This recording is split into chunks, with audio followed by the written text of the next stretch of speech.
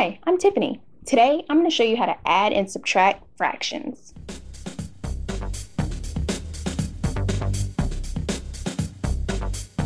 Adding and subtracting fractions. When adding and subtracting fractions, you want to remember to find the common denominator to your fraction, then add or subtract like normal. Let's look at example number 1. Example number 1. We already have common denominators for this example, so adding is going to be pretty easy. When adding fractions, all you do is add the numerators. 1 plus 5 is 6. Your denominators always stay the same. This answer can be simplified, so that means I can divide my numerator and denominator by something that is the same number. They're both even, so whenever your numerator and denominator are both even, that means 2 can always go into both of them. I'm going to divide by 2. 6 divided by 2 is 3. And 14 divided by 2 is 7. There's nothing that can go into both 3 and 7, so 3/7 is my final answer. Let's move on to example number 2. Example number 2. For this example, our denominators are not the same, so we need to make them the same before we can add. I'll show you a trick that always works when you need to get a common denominator. Whenever you multiply your two denominators together, that will always give you a common denominator. The only thing is, sometimes your denominator may be kind of large if you do that. It may not be the least common denominator, okay? But it will work. What'll happen is you'll just have to simplify your answer at the end. So let's try multiplying our denominators together to get a common denominator. So I'm going to rewrite both of these numbers directly below, but with the denominator of 80.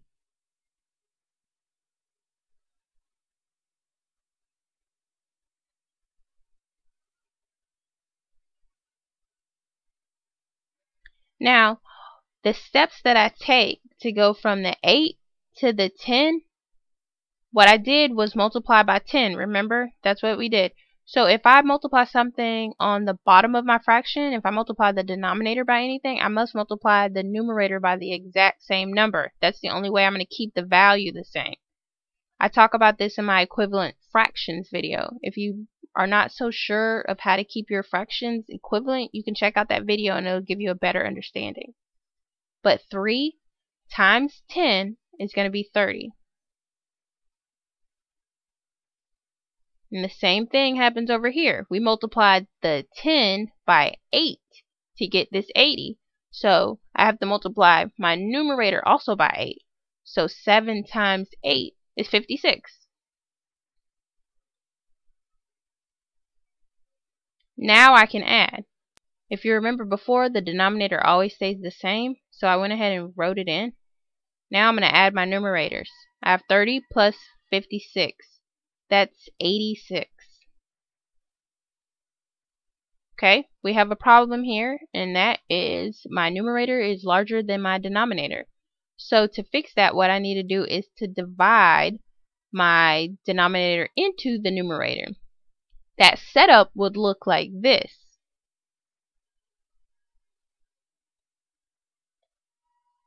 When you subtract, you're going to get a remainder at the end. So like you're going to subtract and you would end up with a 6 down here.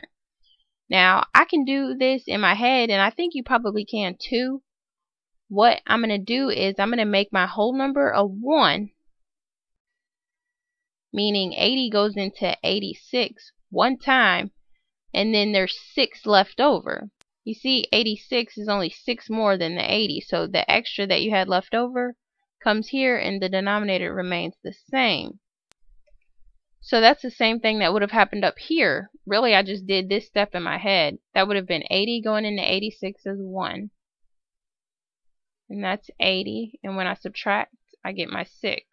So this 6 is where the numerator came from. But I basically did this whole process in my head to get this. The only problem with this answer is the 6 and the 80 can be simplified. They're both even, so I know at least 2 can go in them. So I'm going to rewrite this answer as 1 and I'm dividing the numerator and denominator by 2, and I get 3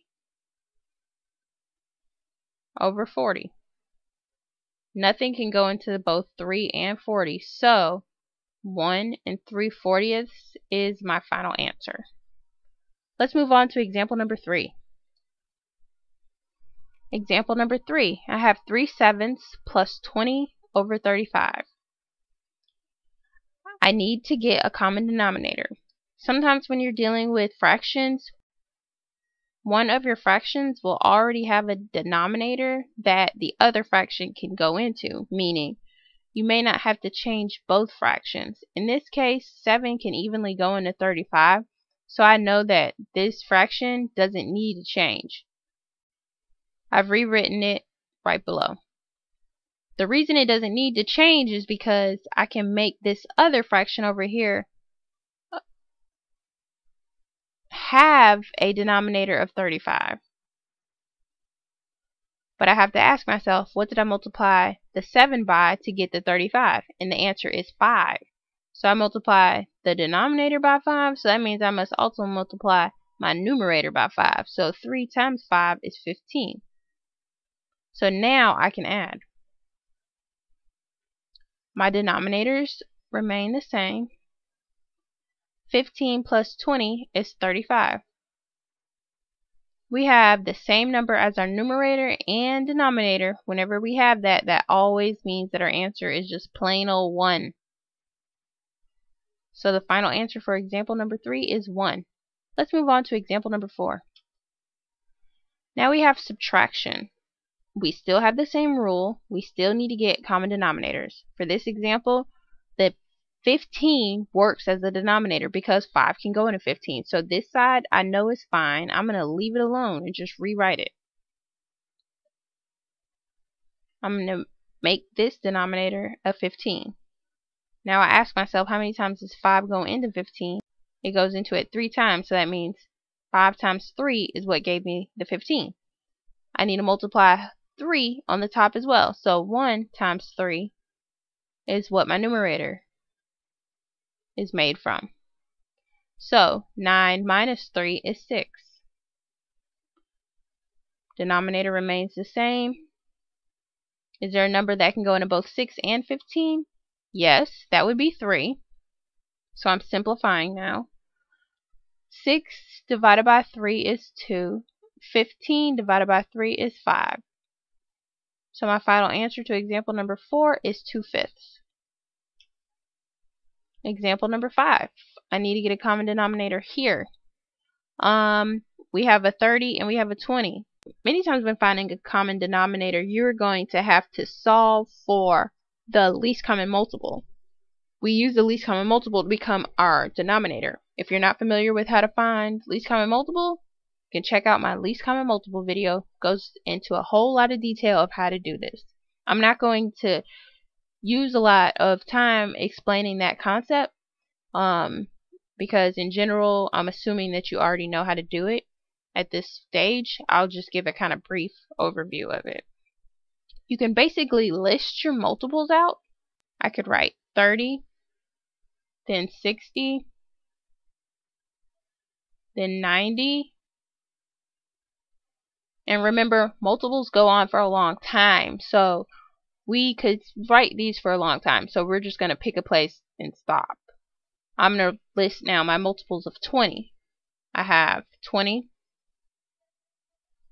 40, and 60.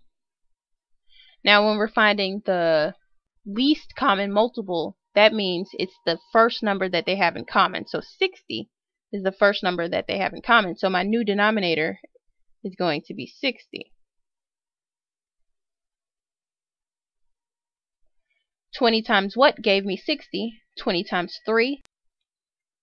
So that means I need to multiply my 8 by 3 also, and that gives me 24. I have to subtract here. 30 times what gives me 60? 30 times 2. So that means I multiply my 22 times 2 as well, and gives me 44.